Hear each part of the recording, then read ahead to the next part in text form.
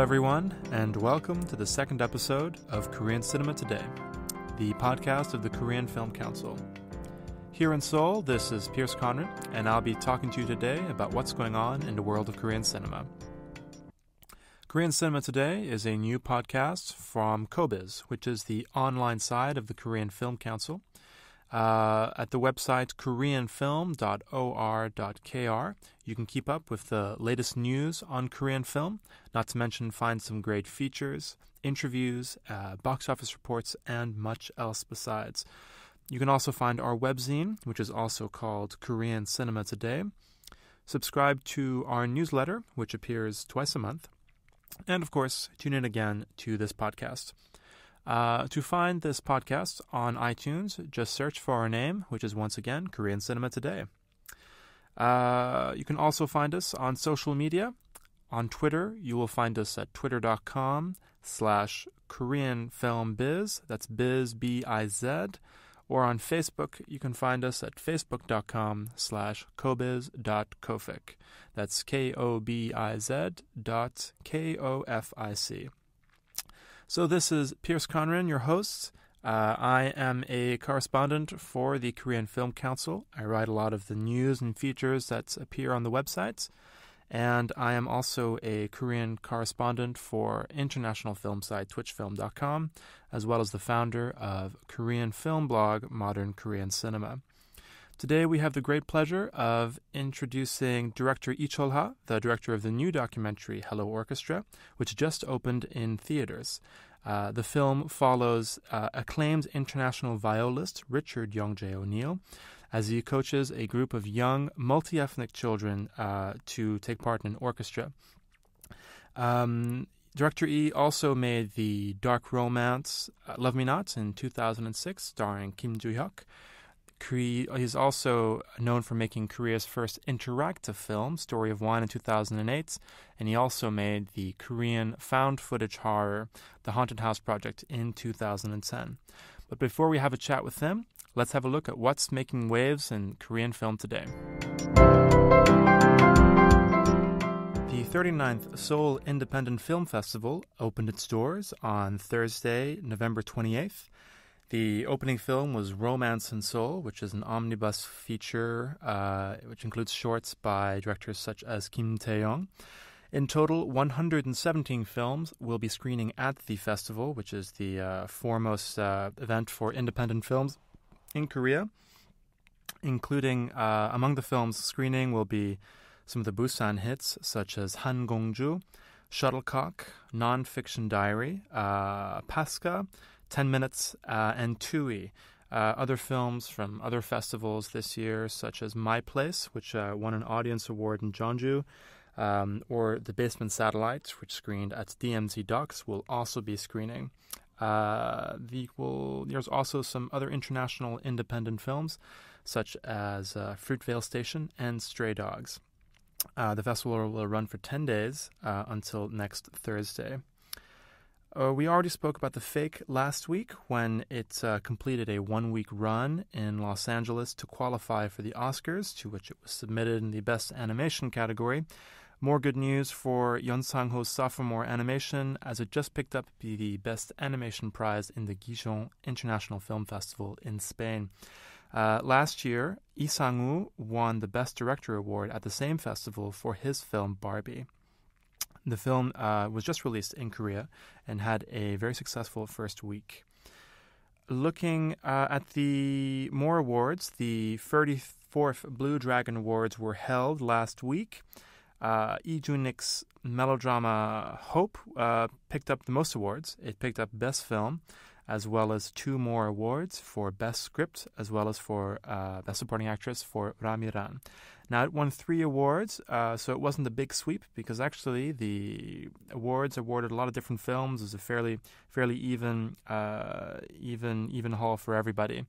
Snowpiercer picked up 2 of those awards. One was for director Bong Joon-ho. The other was for Best Art Design. New World's Hwang Jung-min walked away with Best Actor. Han Hyo-ju of Cold Eyes took Best Actress, and Best Supporting Actor went to Lee Jeon-jae of The Face Reader. Looking overseas, currently Currently, the Black Nights Tallinn International Film Festival is taking place, and Estonia and South Korea signed a cooperation memorandum at the festival in their Industry Days market event. This accord will strengthen the potential for international collaboration between the two nations. And among the films that will be supported are the currently in production The Painter, which is one of the new films by director Jung Kyu-hwan. More Korean films playing overseas. We have Han Gong-ju and The Stone were selected for the Marrakesh International Film Festival. Han Gong-ju will be taking part in the international competition section. Last year, the Lee Dong-ku's debut film Fatal, which actually follows a fairly similar theme, was also programmed in that international competition. Also from Busan is Tui, which will be screening at the Dubai International Film Festival in their renowned More Asia Africa competition section. Kim Ki-duk's Moebius is still making the rounds. It was just picked up by Film Movement's new genre label, which is called RAM Releasing, for U.S. distribution. It will be released next summer on video on demand and in theaters. Another film they picked up was Hide and Seek, which will premiere on VOD in January and be released on DVD in March. Moebius was also selected for the Kerala International Film Festival, which will take place next month in India. Lastly, more news for Bong Joon-ho's Snowpiercer, as word has come out that it may in fact screen unaltered in English markets. There was a lot of talk about it being cut by the Weinstein Company to make a more palatable version for audiences in various English language markets. But Director Bong, speaking at a press conference during the Mar del Plata International Film Festival, which is currently holding a retrospective of his works and for which he is serving on the international jury, mentioned that following a two-week trip to New York, the film may in fact not be edited. This is unconfirmed for the moment, and we'll see what actually happens when the film is released, most likely early next year. Looking at the box office in Korea, Kwak Kyung-taek, who was our guest last week on the first episode of Korean Cinema Today, his new film, Friend 2, repeated at the top of the charts. It had just shy of 500,000 admissions and is now just over 2.3 million. So it's doing well. It held its own against the big new film Hunger Games Catching Fire, which set records across the world but was unable to topple the local number one here in Korea. Also opening was the new omnibus film Marriage Blue, which had just over 300,000 admissions. The animation Cloudy with a Chance of Meatballs 2 had a decent run of 250,000 admissions, also its first week. And Marvel blockbuster Thor: Dark World went down the charts and had another 160,000 to its total, which is rapidly approaching 3 million. I mentioned earlier that Yeon Sang-ho's animation The Thick had a good debut. It's open at number 10, which is very impressive for an independent film. It's only screening in 76 theaters, and 6,500 people saw it over the weekend. And so it's on a good run, and that's it's over twice as much as his debut did when it opened at the same time 2 years ago.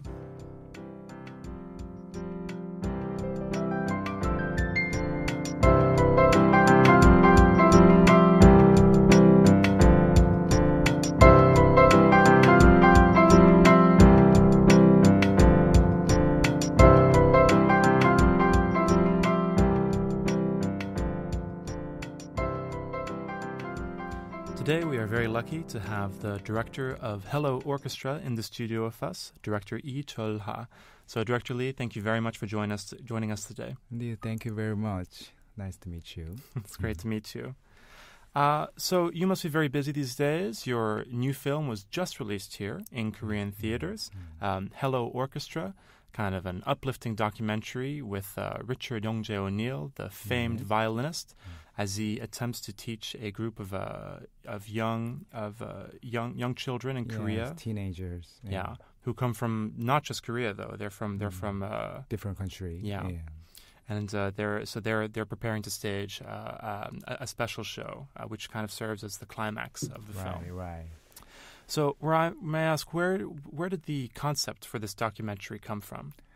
In Korea, the big broadcast company, the Munhwa broadcast company called MBC, the last year they campaigned the multicultural family things in Korea.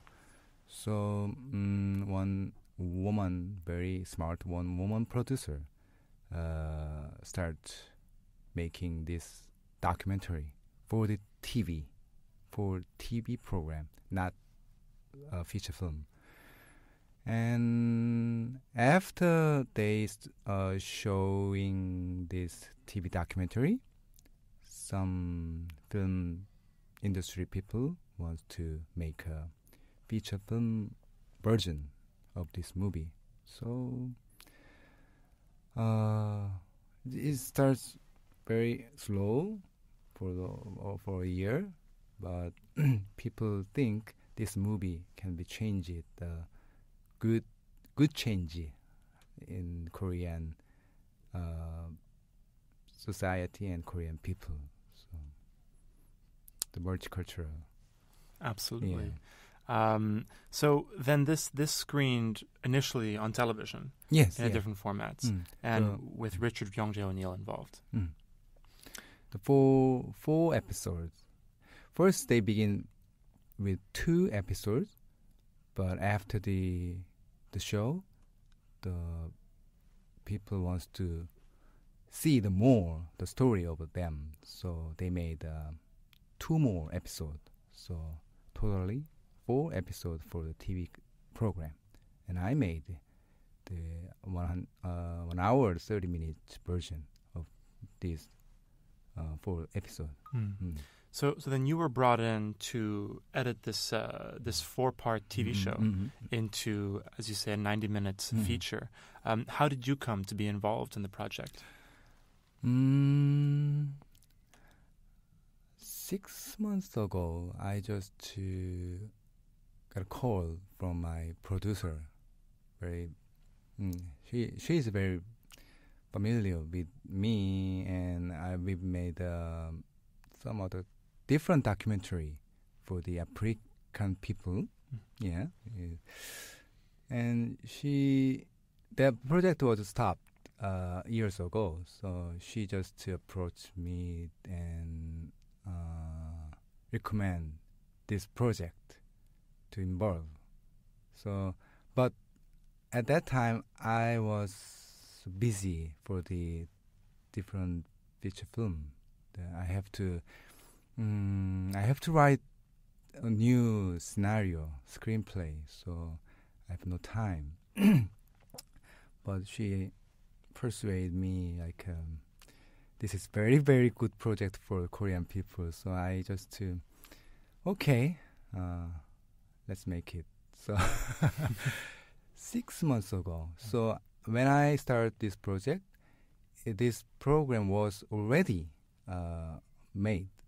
So I have to start from very, very beginning, 2 years ago. The footage is 74 gigabyte,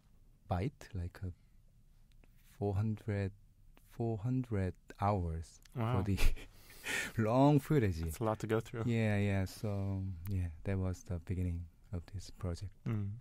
So then, this show must have been fairly popular if they wanted a feature version to be made as well. Why do you think the show was popular? The popular means well liked by audiences. Yeah. First, Korean people right now, the multicultural family, they are very they want to know more about the multicultural family. So not just this program, many programs said about this issue in Korea. So this TV show was released in end of December. So the circumstance of the last of the year, they just want to help or listen the like a poor children or family. So that moment, many people like this TV show, and then So make we're popular. seeing, actually, in cinema these days, in the last few years, there have been many films that have dealt with immigration. From a few years back, we have Banga Banga and Bandobi, and recently we have festival hits like Yujite's directorial debut, Mairatima, Tangril's Scenery, the new film from Busan, Tui, as well as the very successful film Punch with Kim Hyun-suk from 2 years ago. So, do you think this is a trend that's getting bigger in Korean film?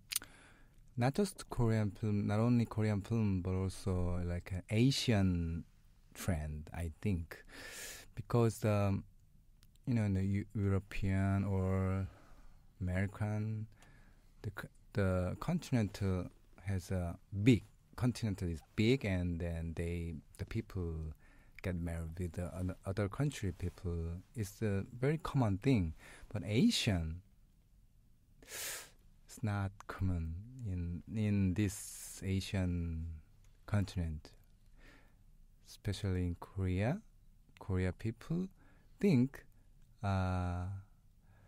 maybe my son wants to be married with like a Japan or China or even American. Then I have to.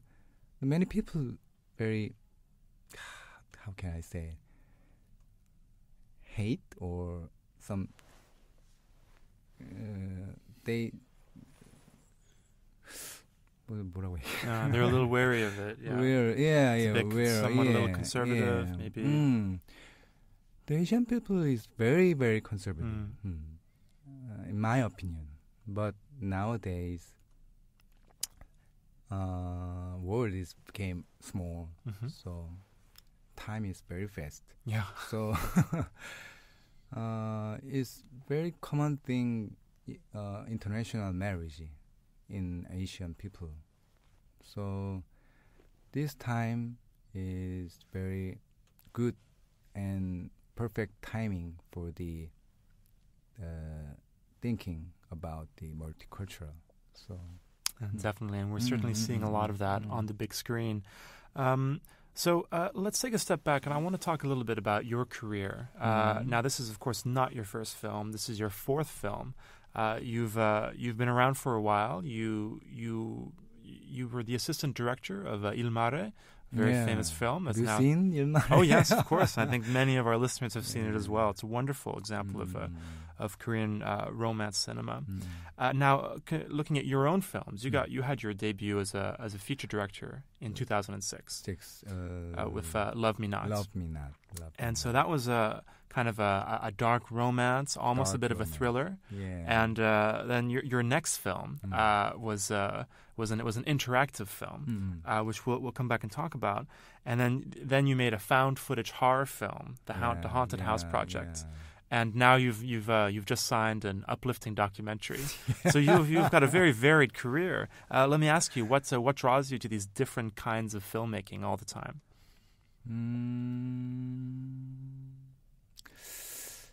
Yes, it's a long story. I've been made a lot of commercials and music video when I was 20, and I like that. And people think I am very good for the commercial and very, the commercial visual. So when I debut with the first feature film, the producers and investor wants to pick me up for the, very spectacular, dark, and romance. Everything is combined like a fusion movie style. And then something like a first interactive movie, Story of a Wine, and also first found footage movie was shot in Canon 5D. That was first movie in Korea. Oh. So many producers want me to make first thing. Yeah. Yeah. Become your trademark. You know what I mean? Yeah. So, but this Hello Orchestra is not that start. I wanted to make. I didn't shoot, but I really want to tell this story to audience. So it's very different. I've been this film industry like 10 years, 10 years. But I don't know what my color is. I just want to make movie, and I try to find my color until I die. I really like to making movie. Just that's my hope to. Excellent. So speaking of making films, I'm sure you must be working on some new projects. I read a while ago about a story you were developing about a pilgrimage to Spain. Yeah. Are you still working on that project? Yes. I've been writing like a screenplay like 3 years. So it's a road movie. Just like Little Miss Sunshine. Oh, okay. Yeah. It's not just family, but more like family. Many 5 people met that the road and Spain road and then walk until the end. So I like that kind of story, like a humanity and love and death. So now this won't be the first road movie of Korea. There have been a few in the past. Actually, now that I think about it, there's quite a few wonderful road movies in Korea. One of my favorites is The Road to Sampo, Lee Man-hee's film. 삼포 가는 길. 삼포 가는 길. Great road movie. Yeah. And even in recent years, we've had some good ones like Sisters on the Road with Kong Hyo-jin. And Rolling Home with a Bull. 임순례 감독님. So there's been a lot of really, really good ones. So I'm sure we can be very excited for another great Korean road movie. Yes. Road meaning a lot of things, I think. Basically, road is the life. We meet many things, not just people. So it's very good subject for the story. It certainly road. is. It's very cinematic, and across world cinema, there's always been many great examples. Spain road. Do you know how many kilometers in Spain road, like a pilgrimage? Camino de Santiago. No, I don't. 800 kilometers by walk. By foot, that's quite a foot, lot. Yeah. How long does that usually take? A month. A month, okay. More 40 days. Then I've been there. I walk. So you did the whole pilgrimage? Yeah. Wow. How was that? No, always exciting. Yeah. Because two producers already been there. Then I just heard about the story from them. Then I write down their story. But I need to go there by myself.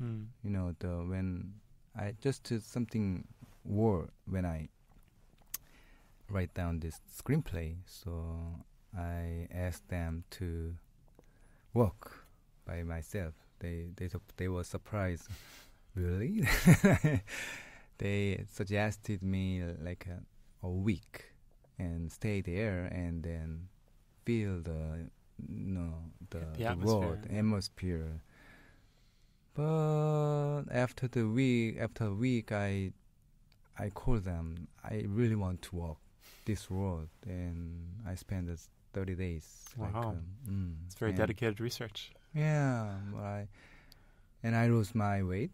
Oh yeah, my brain became very clean. Like my world is changing. Like, Wow. 네. Not just to the Christian or something like religion thing, just to my health and my mind is changing.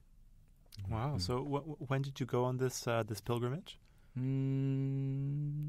Already 2 years 2 ago. years ago. Yeah, already. Okay. Yeah. Well, that's so you're still writing the script for this? Yeah, already finished his script. This is I made the third script maybe. Third draft. Third draft. Wow. So you're hoping to go into production soon with this? After to finish the investment.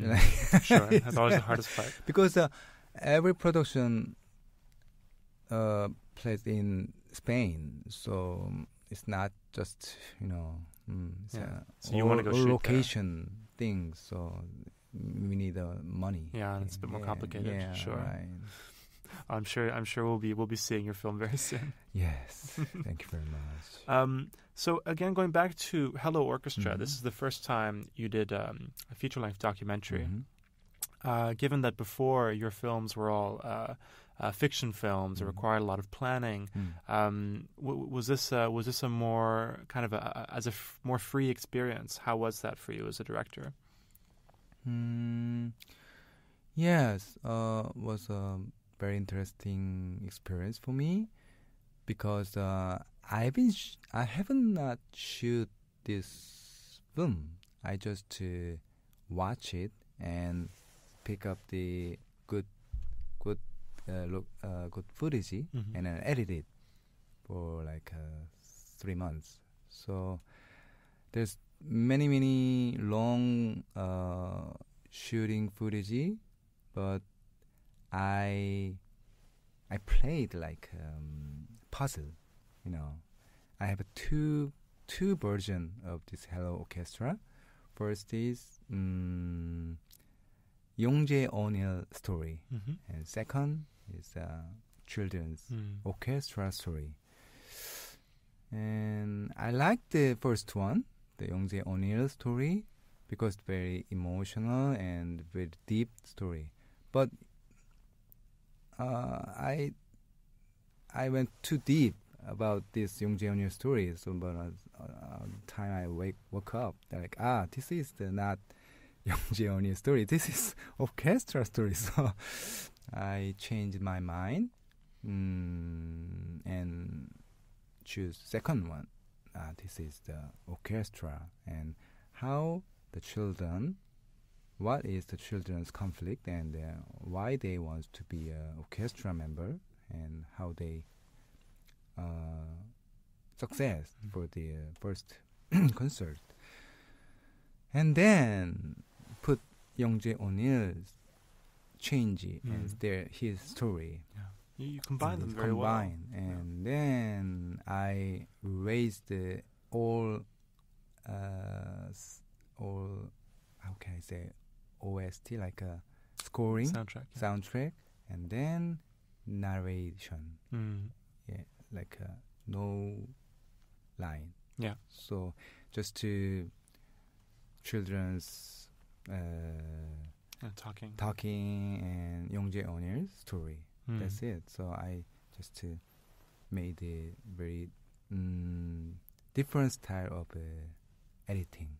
So my editor is very famous for the 설국열차. Yeah, he won. Yeah.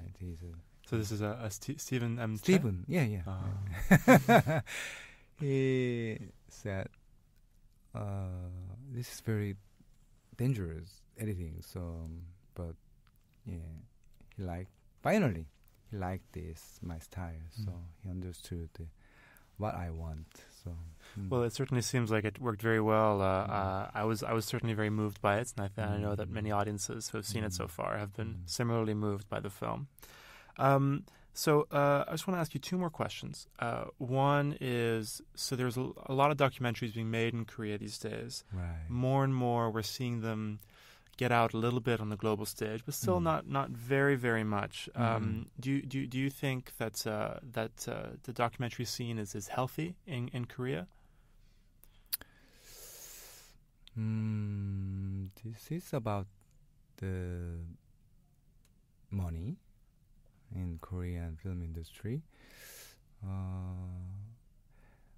Documentary is very, very important for our life. You know, it's not just a story. It just a truth. Like, you know, somebody made documentary and edited it.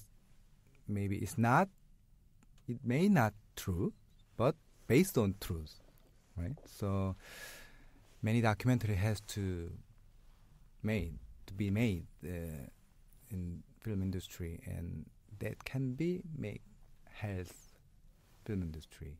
Yeah. So especially film school in Korea, the professor encouraged student to make many documentary for the first, you know, the training of the film school. That's the first issue, and second was the money. The many company has to, you know, start to support documentary production, or I mean, not invest, support and give them to make a free issue in Korea. The tools to kind of do that. Yeah. So, what are there any documentaries, recent Korean documentaries that you've liked very much? I have no idea. I like the EBS Documentary Film Festival. Yeah. I like very much, and I did. When I was a film school student, I made a lot of documentary film for the America or Japan or Korea. Oh wow! So, yeah, I haven't made the Japanese gun story. How they came from the gun. Gun, yeah. Yeah, and then I made Vietnam, the war in America. Sure. Yeah. I was the kind of person. Sure. So then, Hello Orchestra is not your first time at bat, as we would say with baseball terminology. Now, let me ask you one final question. We love to ask our guests. What are some of your favorite Korean films? Recently, how can I say, 파수꾼? Bleak Night. Bleak Night. I like that movie because the story about high school student.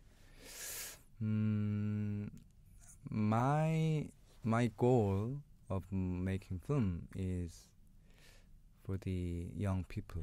You know, young people could change this Korea. You know, so I really want to listen their story. You know, what they want, what they think for the future. So not just Spain road, but also I write down the many high teen story for the next movie. I have already 2 screenplay for the high teen story. So that's why I like Bleak Night. For it's a great film. My favorite film. Great film. Yeah. Okay. Well, I think that's all the time we have here. Director Lee, thank you so much for joining us in the studio. This has been a great interview. And let me just so your film now is currently out in theaters in Korea. Yes. Hello Orchestra. It is also available for subscribers to the Kobiz, our online screening service. If you're a film professional and are part of our service, you can find it there in the BIF section. Of course, Hello Orchestra had its world premiere at the BIF International Film Festival. Yes. So, Dr. Lee, thank you again very much for joining us today. Thank you very much. Thank you.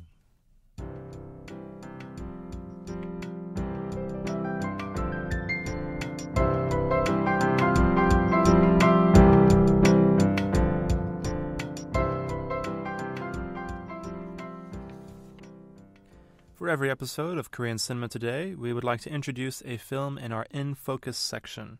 Last week, we introduced the film Nonfiction Diary. This week, we'll be looking at Tui.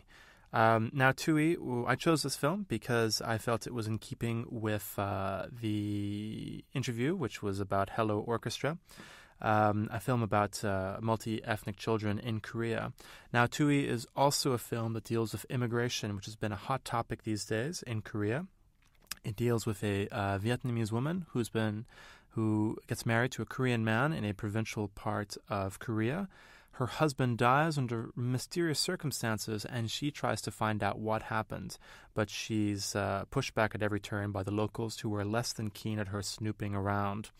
Tui is the first film of director Kim Jae-han, or rather I should say the first complete film of the director. He has an unfinished debut, which is called Silent Man, which he made in 2011. The film premiered in the Korean Cinema Today Vision section of the Busan International Film Festival, where it was very well received by local and foreign audiences. Spectators abroad will have a chance to see it for the first time in Dubai, as it has been recently invited to the More Asia-Africa competition, as I mentioned earlier. And so this is a film dealing with immigration, a hot topic in Korean film these days. Just even at Busan, we had a few films already. We had Chang-ryul's documentary Scenery, which was a feature-length version of Over There, which is a short part of the Jeonju Digital Project, the Jeonju International Film Festival this year. Last year, we had Yoo Ji-tae's, the actor of Old Boy, his directorial debut, My Ratama, the actress of which actually just picked up the Best New Actress Award at the Blue Dragon Awards. And other recent immigration films include Banga Banga, Bandobi, and Park Ki-young's Garibong, also a Jeonju film. But most successful among them all has been the film Punch from 2 years ago, which had around 5 million admissions and stars big Korean actor Kim Yoon-suk.